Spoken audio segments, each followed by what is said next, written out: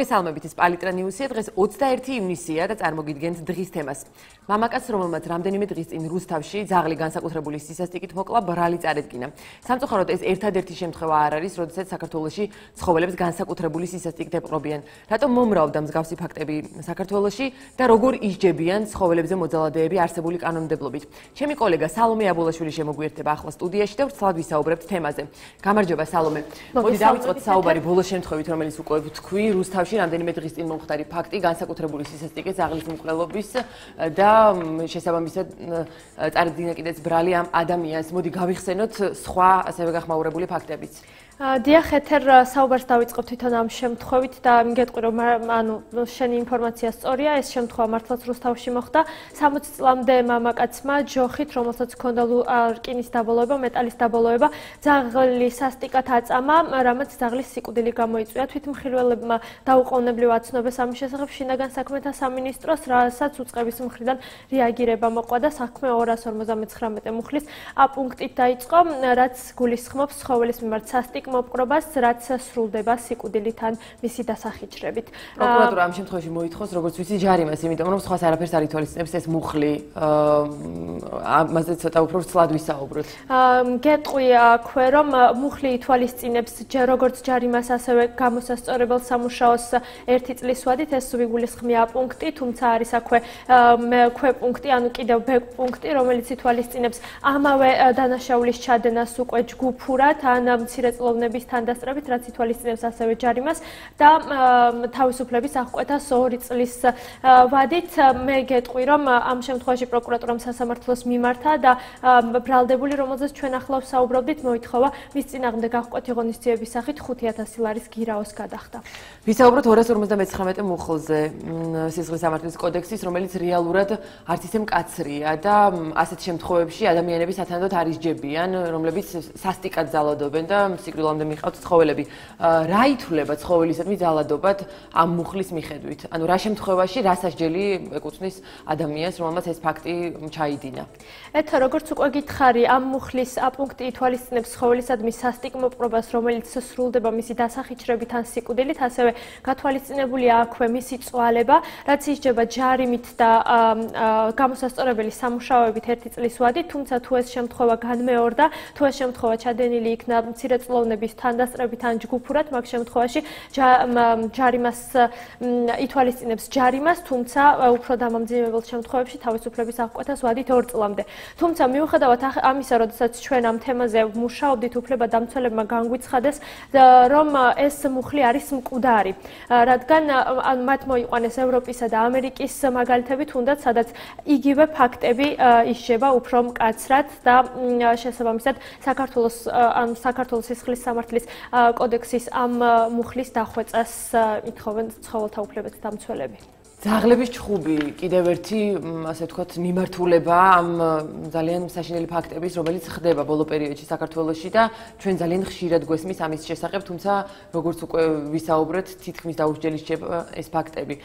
ძაღლების ჩხუბის ბოლო შემთხვევის შესახებ, როგორც ვიცი, რამდენიმე თვის წინ გახდა ცნობილი სვანეთის ამბავია, ამაზე შენ ცოტა უფრო ვრცლად ისაუბრებ. ამ მიმართულებით რა ხდება? ითვალისწინებს თუ არა სასჯელს კანონმდებლობა ადამიანისთვის, რომელიც საკუთარი აზარტისთვის წირავს ძაღლს. გეტყვი, ამ თემაზეც ვმუშაობდით და შემთხვევა მოხდა მესტიაში, როდესაც მეტისის ძაღლები აჩხუბეს და ამ შემთხვევაში შინაგან საქმეთა სამინისტრომ 259 მუხლით აღძრა საქმე. თუმცა საზოგადოების ძალიან საინტერესოა ამ კუთხით საზოგადოების დამოკიდებულებაც. აქ საზოგადოების დამოკიდებულებაც არაერთგვაროვანი აღმოჩნდა. თუ იმ შემთხვევაში, როდესაც ადამიანი პირდაპირ ფიზიკურ ძალას იყენებს ცხოველის წინააღმდეგ, საზოგადოება რა თქმა უნდა აღშფოთებული და შეშფოთებულია, მაგრამ როდესაც ჩვენ იმავე ძაღლების ჩხუბზე ვმუშაობდით, გამოყვა გამოხმაურება და არაერთი კომენტარი, რომელიც ჩვენ წავიკითხეთ, საზოგადოების ნაწილი მიიჩნევდა, რომ ეს ძაღლები დაკარგავდნენ თავის ლოგიკურ ფუნქციას, თუ მათ არ აჩხუბებდნენ. შესაბამისად, მინდა ვთქვა, რომ ცხოველისადმი ჩემი სუბიექტური აზრია, რომ ცხოველისადმი წამება გამოიხატება არა მხოლოდ მის წინააღმდეგ პირდაპირ ფიზიკური ძალის გამოყენებაში, არამედ თუნდაც იმაში, რომ ამ ცხოველებს ჩვენ ბედის ანაბარ ავტოვებთ და გარეთ ვუშვებთ, თუნდაც ისე, რომ მათ მეთვალყურეობას უკვე აღარ ვადევნებთ. ძალიან დიდი მადლობა სალომე. ახლა უკვე უფლებადამცველის აზრსაც მოვისმენთ ამ საკითხთან დაკავშირებით. ჩვენი სტუმარია თეიმურაზ წიქორიძე, ცხოველთა დაცვისა და გადარჩენის საზოგადოების დამფუძნებელი. ბატონო თეიმურ, მოგესალმებით. მოგესალმებით. დიდი მადლობა გადაცემაში მონაწილეობისთვის. პირველ რიგში მინდა გკითხოთ, რამდენიმე დღის წინ თბილისში მომხდარ შემთხვევაზე, რომლის შესახებაც ინფორმაცია თქვენ გაავრცელეთ, მე გულისხმობ დიდგორის გზაზე აღმოჩენილ 10-მდე დახოცილ ძაღლზე. ამ ფაქტთან დაკავშირებით თუ დაიწყო გამოძიება და რამე შედეგი დადგა თუ არა უკვე? რაც შეეხება კონკრეტულად აი დიდგორის გზაზე, რა არაერთხელ გამოვედი მე მასმედიის საშუალებით, კიდევ დავწერე სამწუხაროდ, ესე იგი პირველი რაც მოხდა, ეს იყო რომ სამართალდამცავი ორგანოების მიერ წესით გათვალისწინებული ქმედება არ შესრულდა. კონკრეტულად დახოცილი ცხოველები უნდა გადაიყვანათ ექსპერტიზაზე, რომ დადგენილიყო სიკვდილის გამომწვევი მიზეზი. თუ რითი არის ეს სასტიკე ჩადგენილი, იარაღით, საწამლავით და ასე შემდეგ. ჩვენი ვარაუდით ეს არის იარაღით, სასწრაფო იარაღი, ვინაიდან 10 დიდი კავკასიური ნაგაზის დახოცვა ასე ადვილი არ არის. და გარდა ამისა, იქ იყო კიდევ 4 ფოცხალი პატარა ერთი თვის ლეკვი. შესაბამისად, თუ იყო საწამლავი, მაშინ ეს ლეკვებიც მოიწამლებოდნენ. ნუ აი ასეთი ფაქტი მოხდა. შესაბამისად, არ იყო წაღებული, ესე იგი, ექსპერტიზაზე კიდევ ლაპარაკობ. თვითონ ლეშები განადგურებული იყო ბიოთერმულ ორმოში, პრაქტიკულად უკვე აღარ შეიძლება ექსპერტიზის ჩატარება და ჩვენ ვიცით მასმედიის საშუალებით, რომ აღიზრა სისხლის სამართლის საქმე და არ მგონია რომ ეს საქმე ბოლომდე მიიყვანოთ დახურავენ ჩვეულებრივად როგორც სხვა საქმეებს ჩვენ უკვე გავამზადეთ წერილი, ზუსტად ხელმოწერილი მაქვს უკვე მე ეს წერილი და შესაბამისი მტკიცებულებებით მთავარ პროკურატურაში შეგვაქვს საქმის კონტროლზე აყვანის მიზნით და თუ ამ საქმეს არ შეისწავლიან და ვინც ის სამართალდამცავი ორგანოების წარმომადგენლები რომლებიც მას არ შეასრულეს გათვალისწინებული ქმედებები არ დაიშვებიან რა ჩვენ აუცილებლად საერთაშორისო ორგანიზაციებს მივმართებთ ამის შესახებ და გავახმაურებთ ამ ფაქტს. ბატონო თემურ, თუ შეიძლება ჩაგეკითხებით, თქვენ თქვით რომ სამართალდამცველებმა არ შეასრულეს დაკისრებული მოვალეობები. თქვენ ძალიან ხშირად აღწერთ მსგავს ფაქტებს, ანუ საქართველოს მასშტაბით გაქვთ მონაცემები, რომ ხდება ძაღლებზე და სხვა ცხოველებზე ძალადობა. რეაგირება როგორია სამართალდამცველების მხრიდან? სამწუხაროდ რეაგირება შეიძლება რა თქმა უნდა გამოდახების შემთხვევაში ყველა ვარიანტში ადგილზე მოდის სამართალდამცავი ორგანოები, მაგრამ შემდგომი პროცესები, შემდგომი ქმედებები, ნუ არის ის რომ საქმე თქვათ აღიძვრება, ან არ აღიძვრება მოკლევა არის და ამის შემდეგ აბსოლუტურად არაფერი არ ხდება რა. მივედით მე მგონი ახლა იმ მუხლამდე სისხლის სამართლის კოდექსის რომელსაც თქვენ მკვდარ მუხლს ეძახით ისევე როგორც ბევრი უფლებადამცველი 259 მუხლი. რატომ არ ხდება წლების განმავლობაში ამ მუხლში ისეთი ასე ვთქვათ გაწერა ისეთი მუხლების რომელიც უფრო მკაცრად დასჯის მოძალადეებს? ჯერ იმიტომ არ ხდება რომ ეს მუხლი არის ნამდვილად მკვდარი მუხლი. აი თუნდაც ახლა მე ვისმენდი თქვენ საუბარს და იგივე რაც მოხდა რუსთავში, ხო? საქმე აღიძრა 259 მუხლის პირველი ნაწილით, რაც ნიშნავს ჯარიმას ან გამასწორებელი სამუშაოებს 1 წლის ვადით. ესე იგი ადამიანმა განსაკუთრებული სისასტიკით აწამა და მოკლა ცხოველი ეს პიროვნება არა მარტო ცხოველების მიმართ, არამედ საზოგადოების მიმართ არის საშიში, ხო? ალბათ დამეთანხმებით, იმიტომ რომ არანორმალური უნდა იყოს ადამიანი, შეიძლება ფსიქოლოგიური პრობლემები ქონდეს, რომელიც გამოვიდა ძაღლი, რომელიც წყალს სვამდა და მთლიანად ეს მაცხოვრებლები ძალიან უყვარდათ ეს ცხოველი ამ ძაღლს არ დაუყეფია მაგისთვის, არც საქმენად გაწეულა, გამოიტანა რაღაცა უზარმაზარი ჯოხი სპეციალურად გაკეთებული, ესე იგი დიდი ლურსმანი და სპეციალურად სადისტურად მოკლა. ეხლა აი კითხვას გაწყობ უბრალოდ რა, დავანებთ თავი რომ თქვა ძაღლი მოკლა, კატა მოკლა თუ ადამიანი. ეს აპიროვნება არის თუ არა საშიში საზოგადოებისთვის. ხო, ეს ერთი საკითხი. მეორე საკითხია ის თვითონ ეს 259 მუხლი.